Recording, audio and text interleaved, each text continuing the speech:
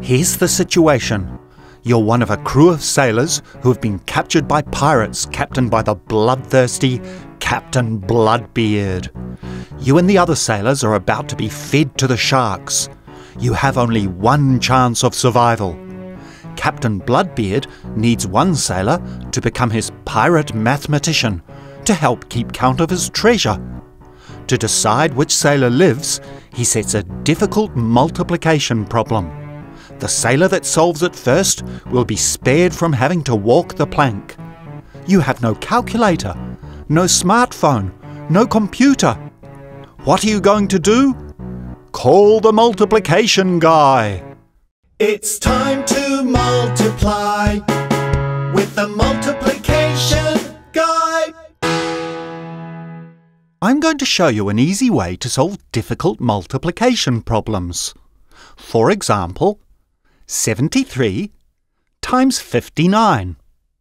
If you have a pen and a piece of paper, you can work along with me. The first thing you need to do is draw a box. Subdivide the box into two columns because the first number, 73, has two digits. You also have to subdivide the box into two rows because 59 also has two digits. You end up with a box subdivided into four smaller boxes. Next, draw a diagonal line through each of the four small boxes. You might find you can draw a diagonal through more than one of the smaller boxes at a time. That's step 1. Draw a box. Subdivide it into smaller boxes and draw diagonals through them. Next, write the first number, 73, along the top of the box, so each digit lines up with a column. Write 59 down the right-hand side of the box, so each digit lines up with a row. Now we're ready to do some multiplication and fill in the blanks with our answers. You'll need to know your times tables. If you're stuck, you can look up a multiplication chart, but you can't use a calculator because there are no calculators aboard a pirate ship. I'm just going to start multiplying and show you how to fill in the blanks. Let's start with 3 times 5. That's 15. The 1 goes above the diagonal and the 5 below. 3 times 9 is 27. Again, the 2 goes above the diagonal and the 7 below. Now let's fill in the blanks in the other column. 7 times 5 is 35.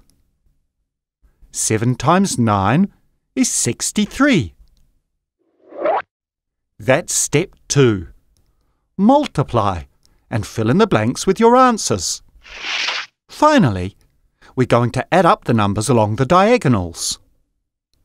I'll circle each diagonal and show you what I mean. The first diagonal only has one number, 7. So write 7 directly below the diagonal. The next diagonal has 3 numbers, 5, 2, and 3.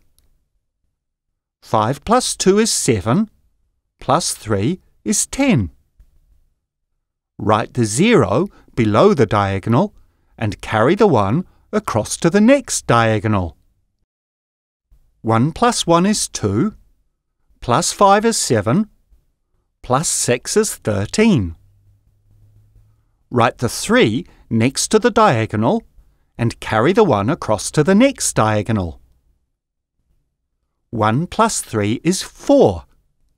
So write 4 next to the diagonal. Now we just read off the answer. 4, 3, 0, 7. 73 times 59 equals 4,307.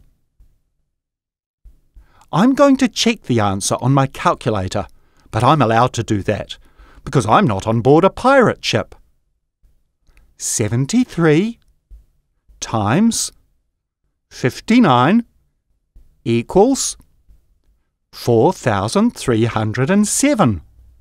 So the answer's correct. That's why they call me the multiplication guy.